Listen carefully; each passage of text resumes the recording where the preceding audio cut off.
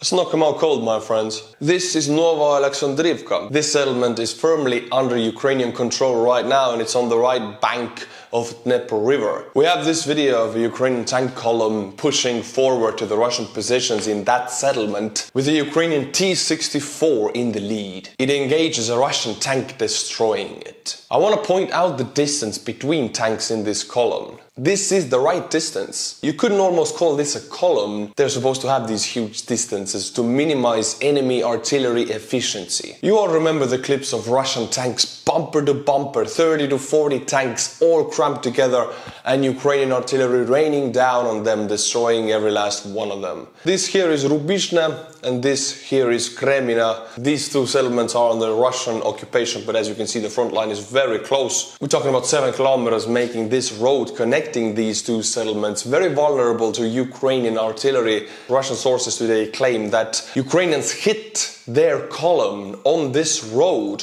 on their way from Kremina to Rubizhne. A lot of vehicles destroyed and many Russian casualties. This might be the front line, but HIMARS reaches something like that. So all of this area here, all of this area here could be under HIMARS influence, and this terrifies the Russians. In the northern front, it has been raining for a few days and there's huge fields of mud here. Ukrainian advance has been stopped due to these conditions because, like Russians at the beginning months of the invasions, Ukrainians also get stuck in the mud. They don't want to lose their armor. But the weather forecast now promises a dry period, so we'll be looking out for Ukrainian advances in the north. This here is Svatove, the most important settlement before advancing deeper into the Russian-held areas. Ukrainians want to avoid urban warfare, so what they might do is cut from the north of it and cut from the south of it, connecting, and try to surround this settlement. If Russians retreat before they're surrounded, they probably will retreat into the next big settlement, which is Starobilsk. But without taking Svatove or making the Russians retreat from this settlement, Ukrainians cannot penetrate deeper into this area. So if the dry period starts, look out for the maneuvers around Svatove. As much as we know from the Russian sources, there's supposed to be about 5,000 Russian troops in Svatove. So for now, this settlement is well protected. Today, my friends, we have a sponsor. When I do research about these videos, I sometimes have to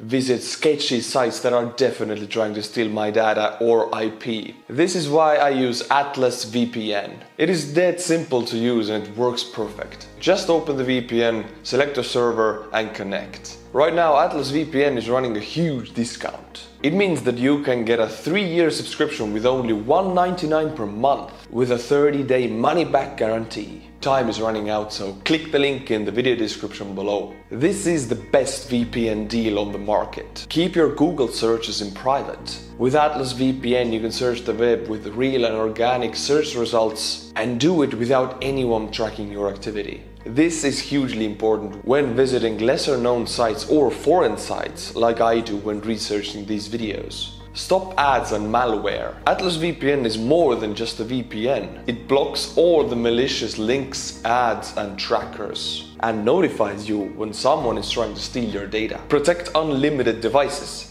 Yes, Atlas VPN protects all your devices with just one subscription. You can get a 3-year subscription with only $1.99 per month with 30-day money-back guarantee. Time is running out, so get your deal by clicking the link in the description below. What about the south, the right bank of the Dnieper River? Right now, the most trained and elite Russian forces, the designed forces, are on the right bank of the Dnieper River. If Russia loses these forces, they lose their last professional trained troops. The rest of the troops around all the fronts have volunteered in the past 8 months of war, so they have no training, or they're from Wagner Group, meaning they have no training. Ukrainians are still consolidating gains in the south. See, the Russians retreated very fast from these areas to make a new defensive line. The problem for the Ukrainians is they have not been able to advance as fast as the Russians pulled out, so Ukrainians have their hands full just advancing through non-occupied areas, clearing the fields and woods of any Russian deserters. This all takes time. And we have videos coming of Ukrainians getting ready to push even further, but every push takes preparation. That is what is happening now. now here.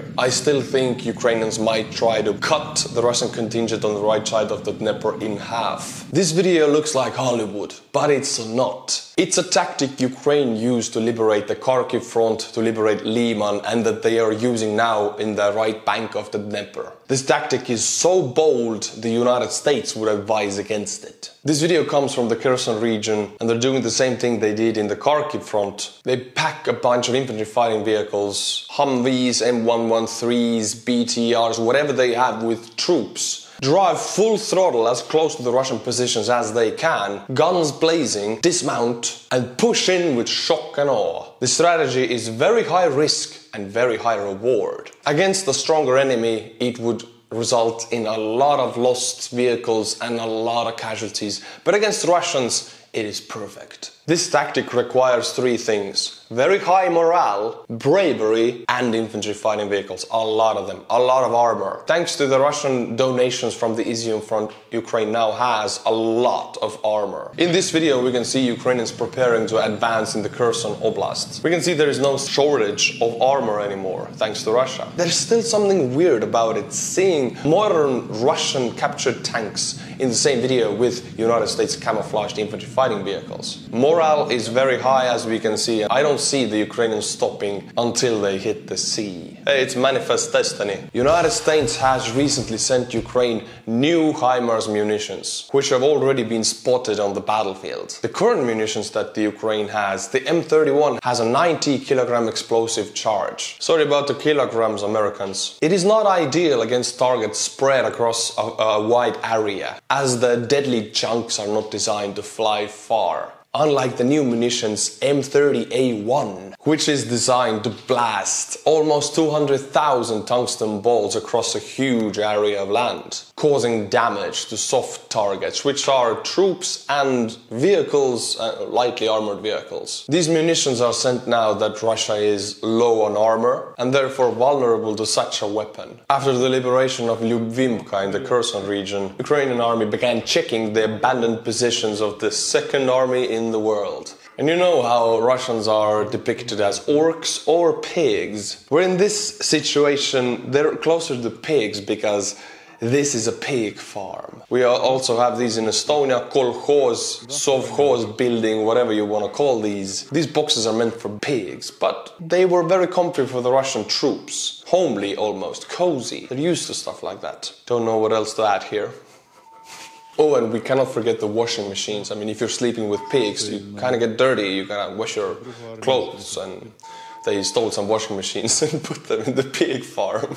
3 days ago, Putin made a speech again to the Russian people, and in this speech, after 7 months of accusing Ukrainians in Nazism, Satanism, genocide, after stating that Ukraine does not have a language or culture, now Putin suddenly says that he always has had an enormous respect for the Ukrainian language and culture and people. Where does this come from? This makes me feel like Putin is not sane from the head. Obviously, Ukraine has their own language and culture. Slava Ukraini.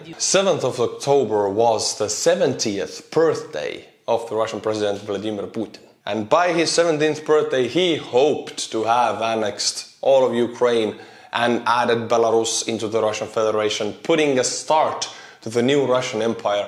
Instead of that, he now has more enemies than ever.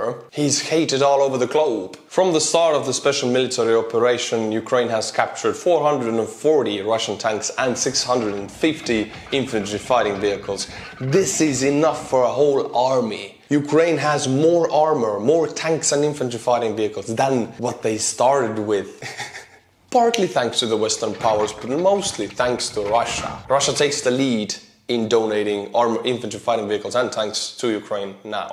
This is the deputy head of the Russian Kherson city administration, Stromousov. He said that the noble thing that Russian Defense Minister Sergei Shoigu can do at this point is to commit suicide. This shows that Russians are looking for someone to blame. Russian people in Russia know about the military failures on the battlefield thanks to the captured Russians calling home. Ukrainians allow them to call home. And thanks to Russian military bloggers who actually blast all of the information to the public. These very same military bloggers are looking for someone to blame, as does the Russian army. This is the situation. Russian military officers who have gone through years of training and schooling to get to the positions they are at, they have been trained, some for decades. They are undermined by two people. Vladimir Putin, who now personally commands the Russian army, has no military experience, no training, no schooling in the matter.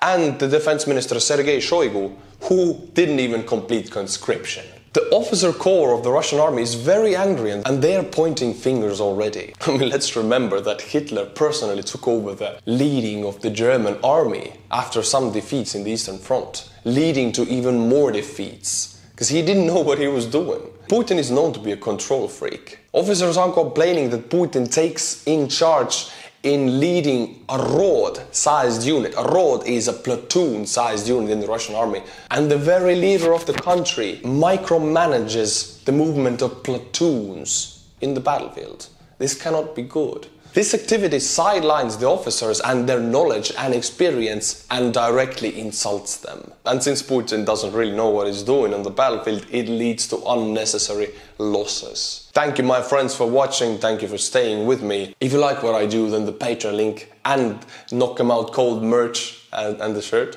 in the description below. Until my next video, Slava Ukraini!